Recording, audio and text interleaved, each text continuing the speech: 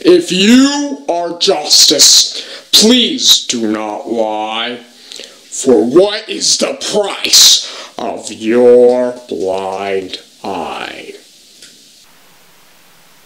Hello, everyone.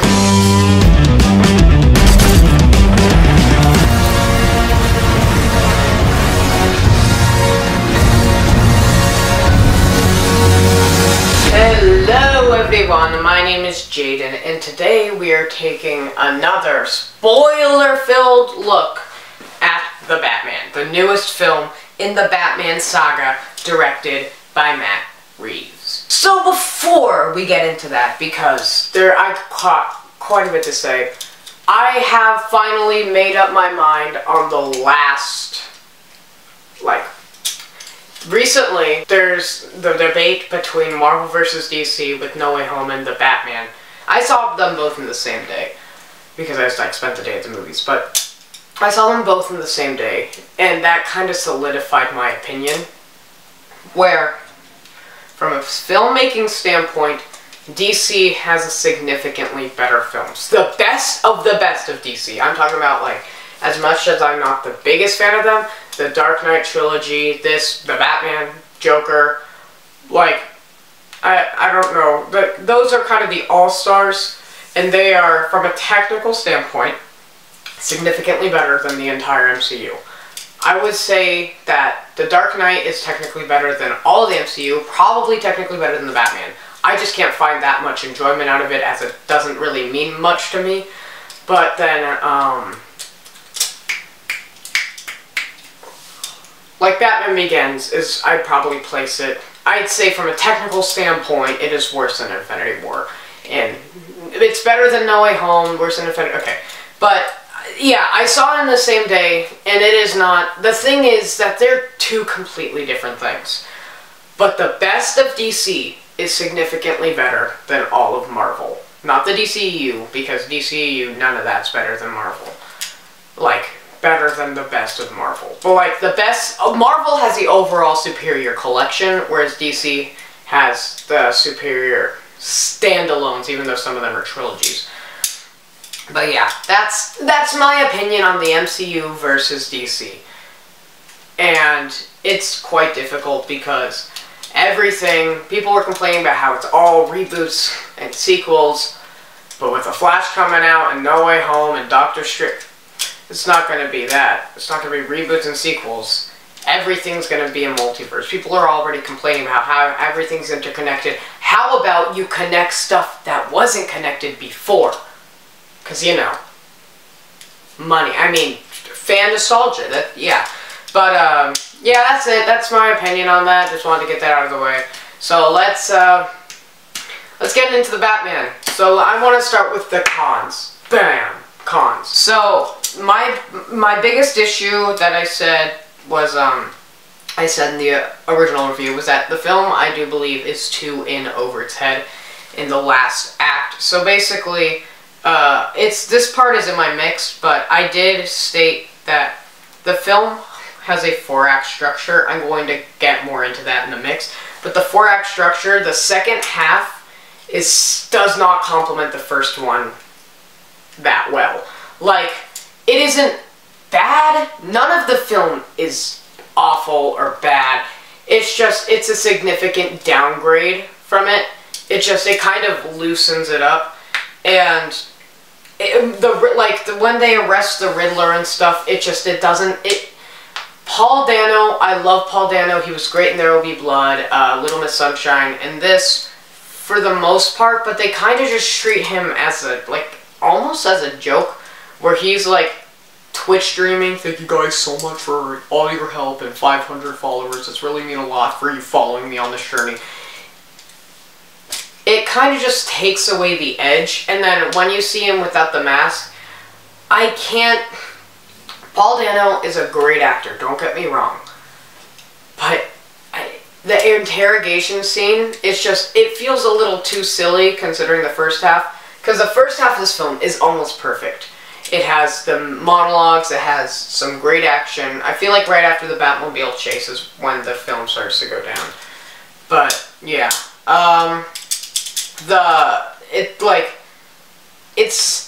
Batman stops a mass shooting, which, okay, the reason why I say that is because the film, the climax already happened. The Riddler's already arrested, but he still had a secret plan that wasn't set up until right then. And so, it just didn't flow that well, in my opinion. And then, right after that, okay, the forced emotional pull with Alfred. I'm presuming that I meant when Alfred gets blown up by the bomb. So, Alfred gets sidelined significantly. And he becomes this person that, like, he becomes like a, not like an equal to Bruce Wayne, like a trainer or something, but then he gets a bomb that was meant for Bruce Wayne, and then he doesn't die, but he's hospitalized for the rest of the film. He gets turned into Halloween 2, Jamie Lee Curtis, but just doesn't get to do anything. I'm presuming Matt Reeves forgot he was a character, and was just like, oh shoot, now we don't have to worry about him. I thought he died. Yeah, but there's just, they did the whole Spider-Man, you're not my father thing, and that, it wasn't as bad as everyone, like, people who don't like that aspect, is just, yeah, but Alfred, he was also significantly younger. He was played by Andy Serkis, no, yeah, was he played by Andy Serkis? He was played by, where the hell is it? Andy Serkis. I think that, and he could be played by Jude Law the same amount. I don't know. But, yeah, the Alfred is just, he gets blown up by a bomb, and then he's not dead. He just goes, blah. And then he just is very secretive with Bruce Wayne, but it's very difficult, their relationship. Then there's the Riddler. Then the Riddler is the Joker. So, my biggest issue with that is that the film wanted to be more, like, okay, when I say got to and over its head, when the Riddler, he starts laughing uncontrollably. What? Why? What? I thought we're Riddler, not Joker. Riddler is supposed to be the Zodiac Killer. He's supposed to be, like, okay, I don't mean to sound like that guy, but he's just, considering, yeah, Team Edward, considering all the stuff that's happening, he shouldn't be this, just, like, insane, because he was an orphan and stuff, but, like, the laughing, I feel like, just drove it in too much, and then it just felt too jokery, because you can't, it doesn't matter what they try, every Batman villain at one point becomes the Joker. The Riddler just becomes obsessed with Bruce Wayne, and it gets really, the film gets too comfortable with your suspension of disbelief, and it starts to mix character aspects from stuff that doesn't need to be there. The interrogation scene is some forced dialogue. The screenplay does get a little at some points, especially between Batman and Catwoman. For some reason, a lot of Catwoman's lines don't flow well for me. They seem like specifically I got 9 of them. It doesn't work that well. Falcone,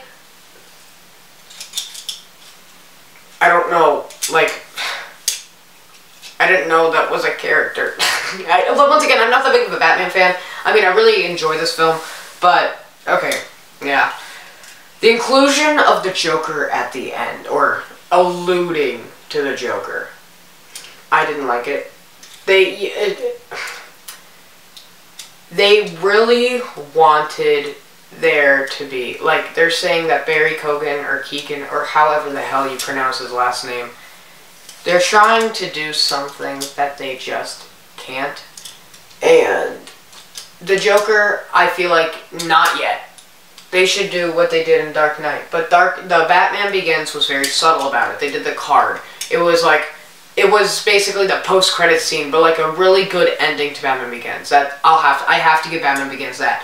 This one, it felt forced. Like, once again, the last half of this movie is very messy compared to the first half. Then the Penguin is very comedic. and like he's comic relief in this film. I didn't really like that. I don't know how to elaborate. I've only seen the film once.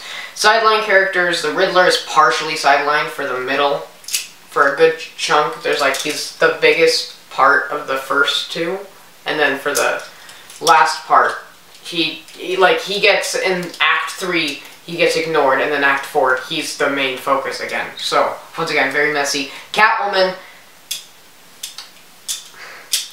I feel like could have done more, because she's just... The romance aspect didn't really... It didn't work until the end, where they drive away, because that was very bittersweet.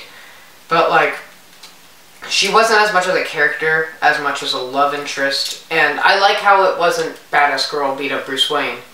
It was, she's a character. They didn't use that correctly, in my opinion. I don't know. Alfred, I already talked about him. Barry Keoghan, I already talked about him.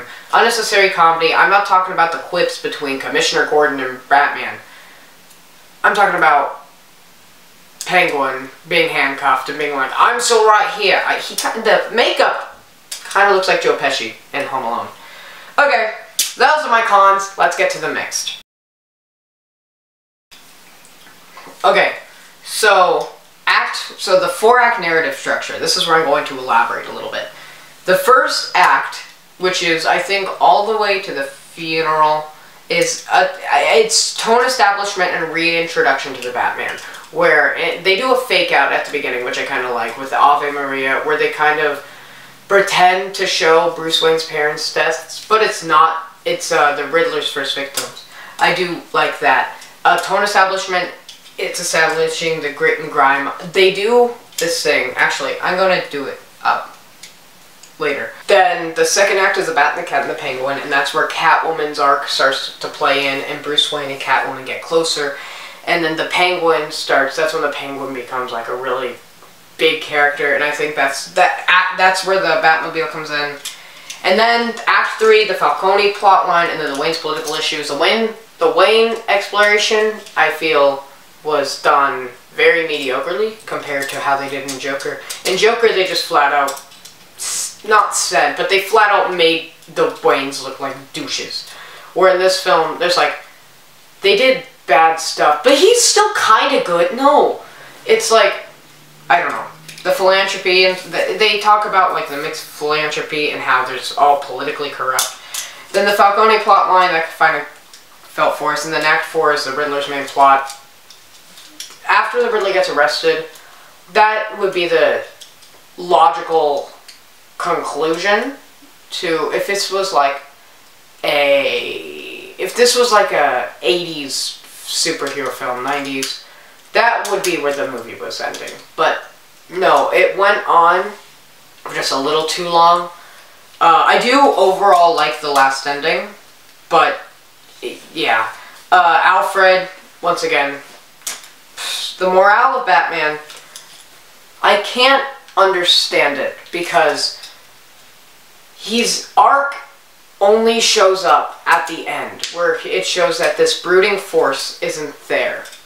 No, not that. That his brooding force is showing vile and gruesome, like, brutality, instead of a symbol of hope, which, yeah, they're very loud about that symbol of hope near the end. But someone flat out says, I'm vengeance, and showing that he's the inspiration. It just doesn't work. Speaking of which, here's some pictures of me with eyeliner, because why not? This shit's about to go viral.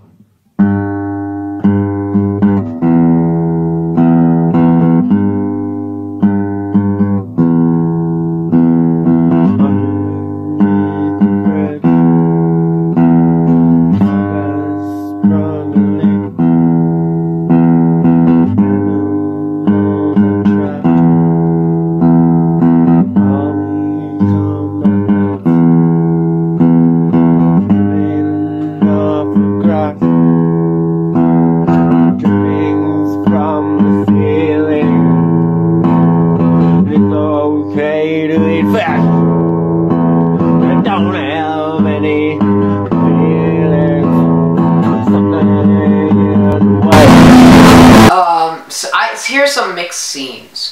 The interrogation scene and the Batman saves the day. Yeah, it's just... The final the battle is really cool, but then the explosion stuff where Batman doesn't have any reaction to it, it's just... Suspending of disbelief, especially when they're trying to make it as realistic as possible. It's not as grounded as the Nolan films, but the Nolans still have more fantasy aspects, and the motorcycle, the Batmobile, yeah. Then the romance, I don't really like that much. I mean, it is very forced. It should be more of a partnership, platonic, compared to them kissing, which is... Then the set design, I do have to admit, I will get into that in just a little bit, is really good. Except for Wayne Manor, because it is stunning. That's the issue. It looks like Hogwarts. I don't know why, it's just the spires, all of it, yeah. It doesn't work well. Also, my mix is Bruce Wayne's persona isn't there. Wayne Enterprises is ignored, and it's more of a good cop, bad cop. Yeah. It doesn't work in the sense that, like, Wayne Manor, I can't, like, the locations, I don't know if I was paying attention, but I couldn't tell you where Wayne Manor was compared to where Wayne Enterprises is. I don't know. But yeah, that's it. Let's get to the pros.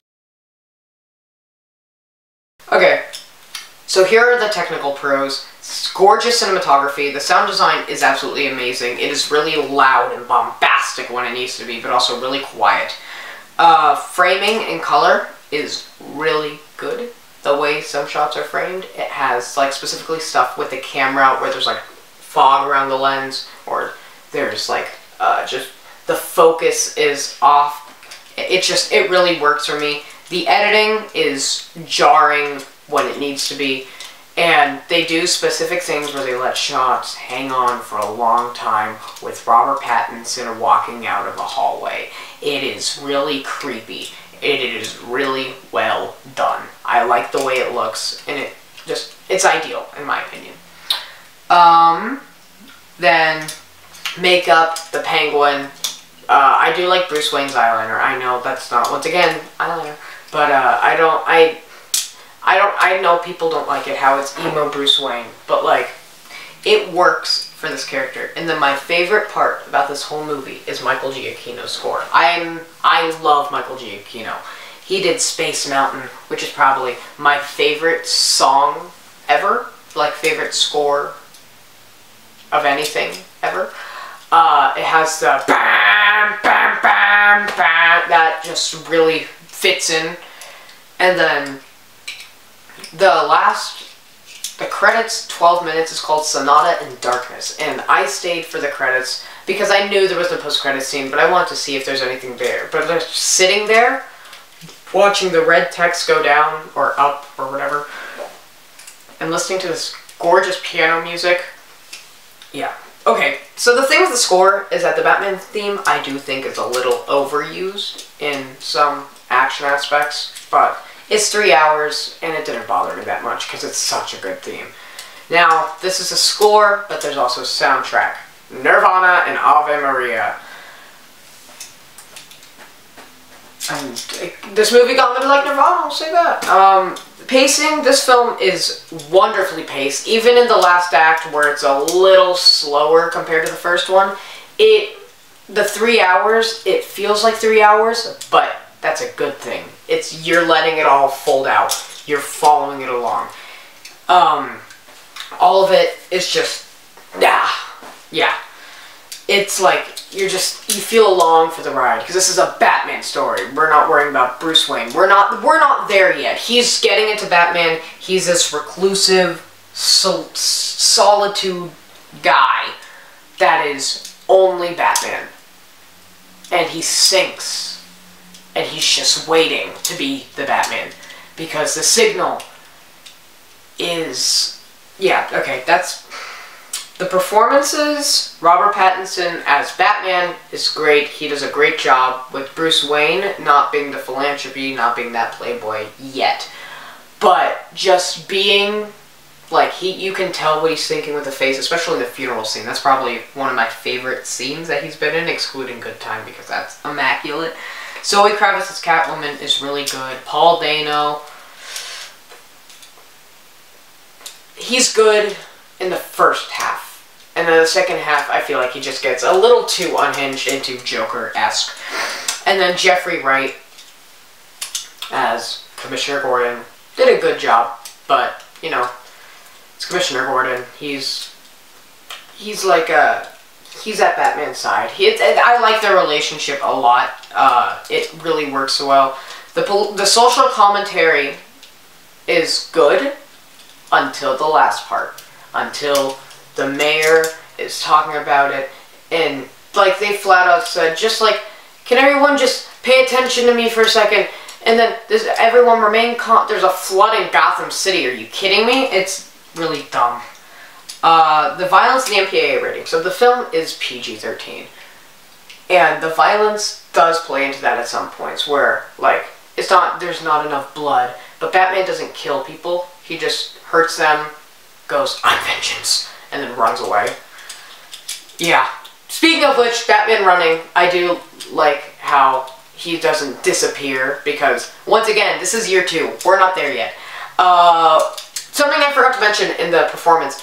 There are monologues where Bruce Wayne talks about what's going on. I really like that aspect because it works a lot. Something I didn't like that I forgot to mention in the pros, I forgot to write it down, is that they kind of waste their PG-13 F-bomb 20 minutes in for Happy Effing Halloween. That didn't work that well for me, in my opinion.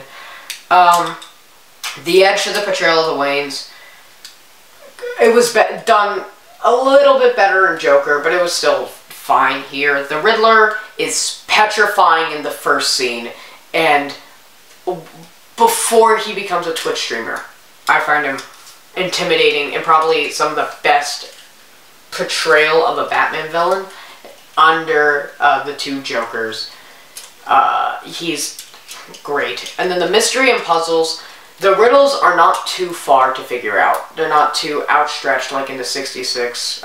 Scott Cramer, I'll put it in the description below, but Scott Cramer made a great video in the 1966, and like how the riddles are ridiculous and, oh, I'd never get that.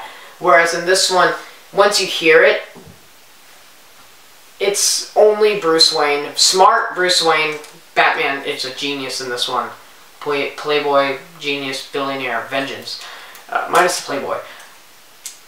It works a lot. This film is tension-filled like hell. Though you already kind of know the structure of Batman film, they kind of put in the trailers with Riddler getting arrested, you know that there's going to be the Batmobile and stuff. Whew. This works really well. So, once again, the first half, I say it's almost perfect because I was on the edge of my seat almost the whole time. Literally. I was intrigued, I was engaged, all of it. I was just waiting to see what happens next. Also, cinematography, when Robert Pattinson, or Bruce Wayne, is walking into Falcone's office, that works really well. And, yeah. So something I want to mention that I did not write down is that the difference between Bruce Wayne and Batman is pretty much non-existent. He's only Batman at this point in the story. But I feel like the way that you separate it here is the public's perception of Bruce Wayne and Batman, where everyone is petrified of Batman. He's this brooding force. He's the monster under your bed, the monster in the shadows that creeps towards you. Like, when there's an opening montage that everyone's talking about where everyone's scared of him. Like, you see, like, he's in the shadows and then he's walking out and he's just, you can feel it, the clunking of the boots, all of it just works. Whereas Bruce Wayne, nobody's intimidated by him, but like everyone except for the people below are like, everyone is like, hey, Mr. Wayne. I feel like the way that they separate that divide works really well, in my opinion, because it is not a character divide, it's more of a social perception divide. And then, let me just talk about my favorite scenes. The opening kill, the way they shoot it, once again, is terrifying. The Riddler, it's almost like, it's one of those things where like, okay, Oh yeah! You're ready for it. The club fight is great. The funeral scene is the best scene in the film. It's terrifying. Edge of my seat. You know how it is. It's Batman being Batman and stuff. And then the Penguin car chase at the Batmobile. That introduction is some of the best. I don't think I've ever been more engaged in a car chase. I don't care for the Fast and Furious films. But damn! This movie, it was awesome. Alfred and the Bomb, I do like the way the scene played out, but I don't like narratively where it was placed. But the scene alone is good. And then Batman versus the Riddler's henchman, once again, doesn't work that well, but like Batman in the rafters, the dome fight, was cool for the most part, if you take the action alone. But yeah, that's it. That's my spoiler view of the Batman. Team Edward, Robert Pattinson is my favorite. He's probably one of my favorite actors. Up there with some of my favorite actors, including Willem Dafoe, Andrew Garfield, Ryan Gosling, all up there. Joaquin Phoenix. Yeah, you know the drill. But yeah, he's up there, and he's after Twilight, which he is the best part of it, honestly. But like after Twilight, the films, I think like right when he got into A24, his acting career got really good. Yeah. So that's it. If you don't know my rating system, a 8 out of 10 to a 9 out of 10 is a golden ticket, and the 9.5 out of 10 to a 10 out of 10 is a trophy. I'm going to be giving the Batman a 9 out of 10.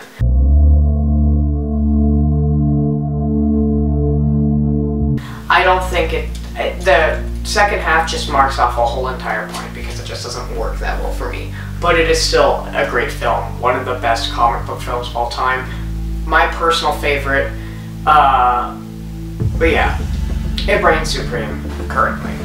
So thank you guys so much for watching.